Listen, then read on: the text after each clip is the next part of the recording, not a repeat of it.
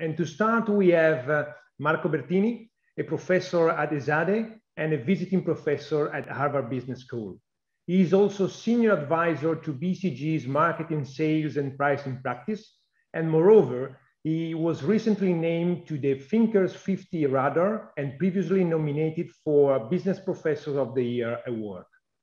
Marco will tell us that our algorithms are talking to our customers. So please listen very carefully. Marco, the stage is yours. Alberto, thank you very much. I assume that everybody can see me and hear me properly. Thank you very much for the introduction. So it's a great pleasure and an honor to be here with you today, even though we're all geographically spread. As Alberto was saying, I want to talk to you about something that I think you've discussed in your companies, but maybe you haven't really formulated formally to date. And to start with, if you just turn to the next slide, I want to start by telling you something that you already know. Let's start with the things that you guys already know. And if you read this slide over here, you know this already, right? In friendship, in your personal relationships, friendships and money just do not mix.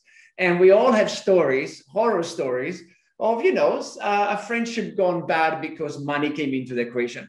Now, if you're curious to know why that is, why do friends and money don't mix?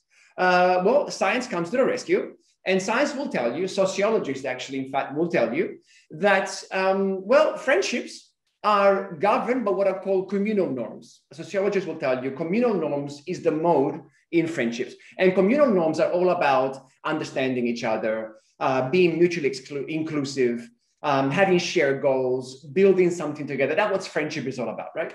And then the money side, the same sociologists will tell you, is not about communal norms. It's about market norms. And market norms are not mutually inclusive. They're actually mutually exclusive. It's about my goal versus your goal. It's about me winning, you losing. It's very, very different. And so this is why you see friendship and money don't necessarily mix. Now, off to the next slide. We have the luxury of, in personal life, to keeping those two things separate. In business life, we just can't, right? So if you think about a business has customers, and a business has to mix, if it wants to succeed, in a very, very delicate balance, by the way, has to mix both these communal norms and the market norms. The communal norms are all the norms that we use when we make friends of our customers, when we bring them in, when we make them loyal, when we create value for them. It's all about that, right? And we actually say it. It's all about creating relationships with our customers. It's all about understanding their needs, their wants, being mutually inclusive. But of course, a business is a business, and a business has a market norm side, the bottom arrow that you see in this slide, which is, of course, about converting some of that value into value for ourselves. So at some point, we all have to turn all this goodwill into a price, which then generates the revenue for ourselves. Now, why am I telling you all about these things that you all know about? Let's go to the next slide. So particularly relevant to this particular forum is that technology is driving, and we're not very familiar with this, I think. Technology is driving a huge wedge between these two things. So a business has to have both communal norms and market norms, but it has to manage them very, very delicately. We cannot be like friends and just do one or the other, okay? Technology is driving a wedge because on the communal side, we have better and better understanding of our customers, segments of one, we've been saying for several years by now. And we're increasingly getting closer to our customers. We increasingly know their behaviors better. We are increasingly more intimate about what they have, what they know. And we are better able to offer them personalized offerings. And that's great. Not a problem about that. But on the other side, okay, technology is also helping us be much sharper about the way we generate revenue, because we have all this information about you, and because we can dynamically change prices through our algorithms, and because we can tailor every single one with their own individual price, because we know their individual valuations, we are getting much sharper there. So you got a situation where you've got this already delicate balance between communal norms and market norms in a business situation, and technology is driving a strong wedge. And if we turn the slide, this is where the customers are right now, right? You have to remember that our customers are sense-making humans, not customers. Humans in general are sense-making animals, okay? So we need to make sense of things. And of course, if we're getting the mixed signals from our company, the communal signals and the market signals, and those are even stronger than they were before because of technology, it leads us to worry, ask ourselves, what is going on? And in particular, if we focus on pricing and revenue management and the use of algorithms, if we turn to the next slide, we should never forget as a business, in my opinion, that yes, we use prices to convert value into a monetary term, and that generates revenue. But prices are, even I would say, the strongest signal from a company to a customer about what the company is about. A strongest signal from the company to the customer about what my products are about what my values are, what my vision is, what mission is, what my purpose is.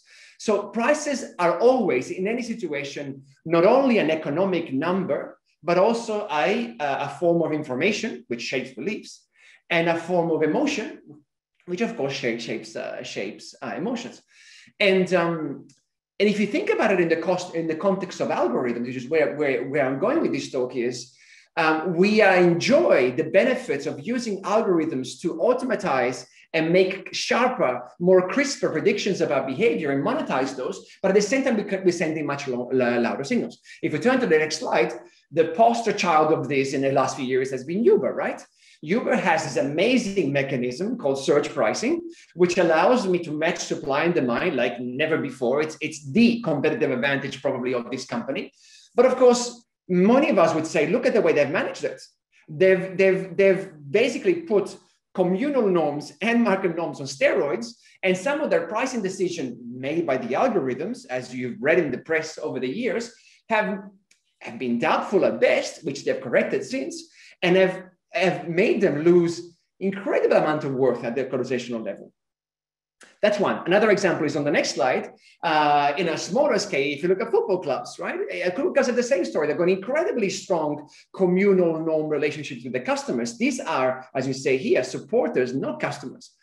But at the same time, the introduction of dynamic pricing engines in the ticketing of football teams or any other live event sort of situation can create incredible damage in the goodwill of these supporters if it's not managed carefully. And if you click one more, we'll hear a video. So I don't hear it, but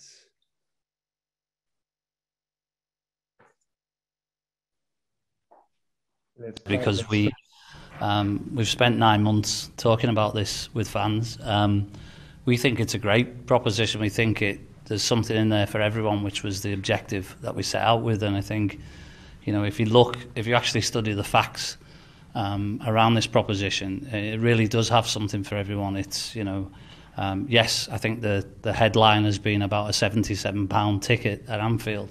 But the backdrop to that is free tickets for school kids, a £9 full price Premier League ticket for our Category C games, and those £77 tickets, I think there's 200 for 6 games. So, and there's a whole raft of initiatives from young adults, 1,000 tickets a game at half price, 1,000 tickets a game for local people, which were all the things that people said that were important, getting more kids into Anfield, getting more younger people into Anfield, getting more local people into Anfield.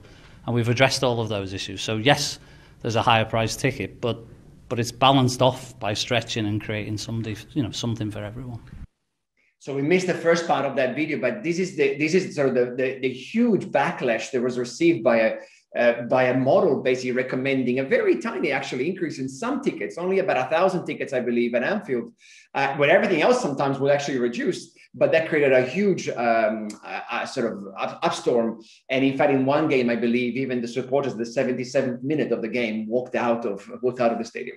So let's go on to the next slide. And this happens across all sorts of industries, even in education industry. This is a more of a recent example, the use of algorithms to decide how much discount in tuition a potential student gets when coming to college. So the discounts on these, the aid that goes to students is also been, of course, in the public eye because the way it's been assigned. It's assigned because of a regression tells me this variable, which is merit, is actually a good one. But then if you think about the logic of it and the more communal version of that, you have to sort of stop and question it. So if you go to the next slide, look, my goal, let's turn to the next slide, please. the goal of my talk, after sort of showing you that there are these two sides, and I think whenever we think about introducing systems, they're great. No, I'm not saying that they're bad, but we have to think about the human side of that as well, of course. Then how do we do this, right? How, instead of being panicked, we got to think about this.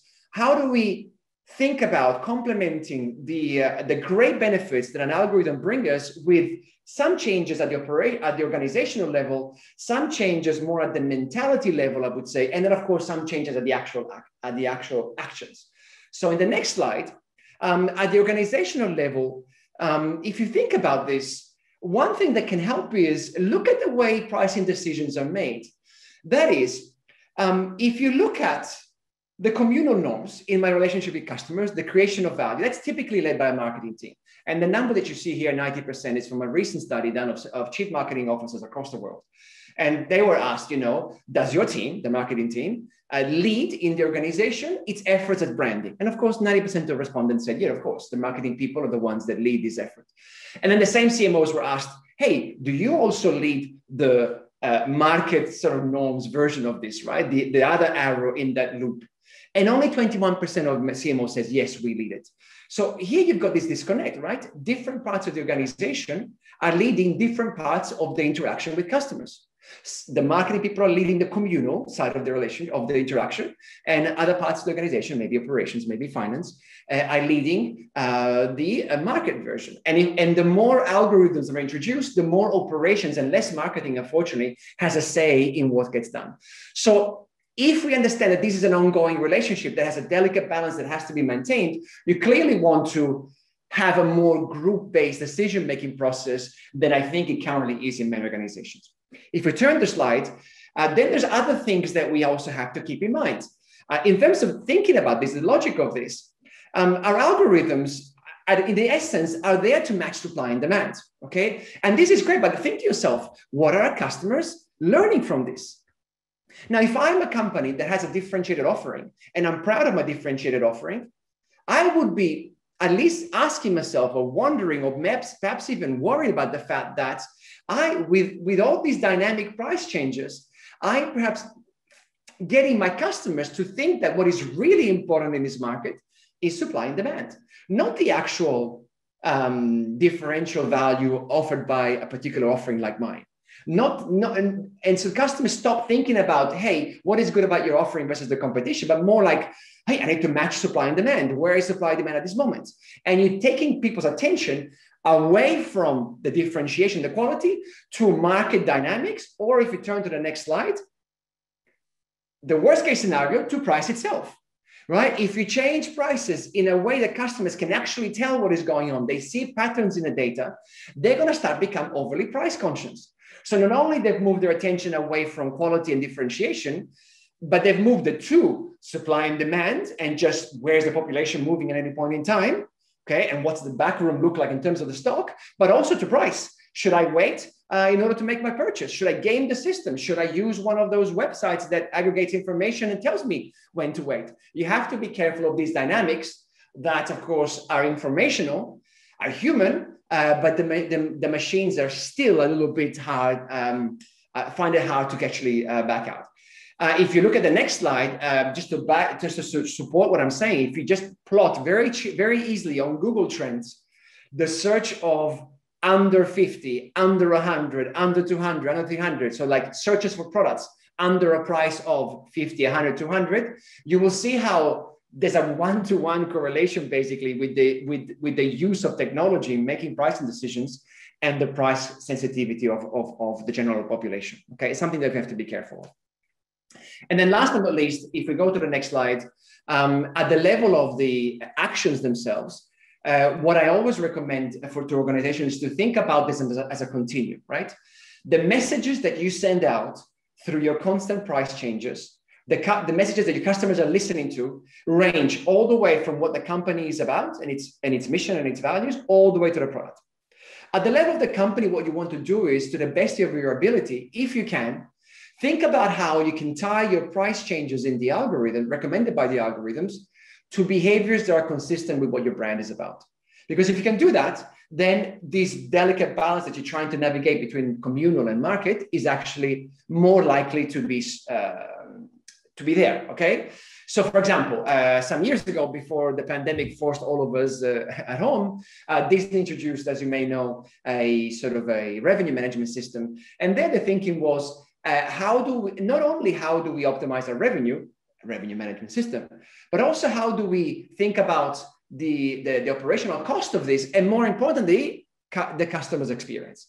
That was at the very core of the decision on how to implement and how to decide about this revenue management system. How does our decisions ultimately affect the customer experience? Because the customer experience is what dictates customer satisfaction, and customer satisfaction dictates repeat purchase recommendations and so on.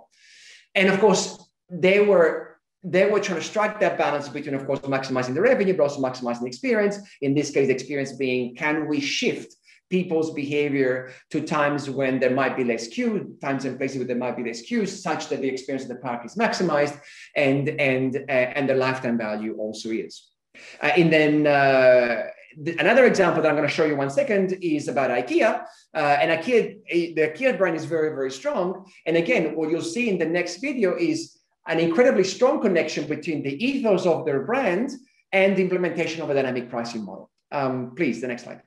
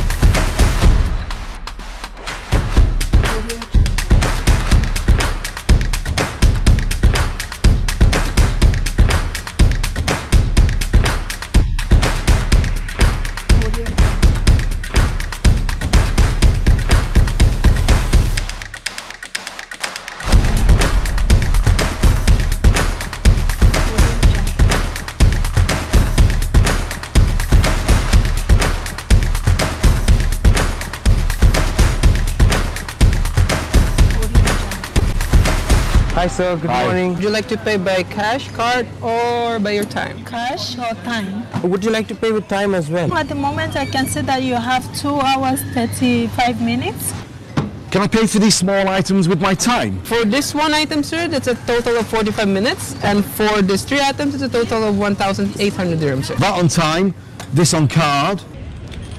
Just with time. Would you like to have a blue bag? It's only 2 minutes of your time. 45 minutes, thank you. Have I got anything left over for a hot dog, maybe?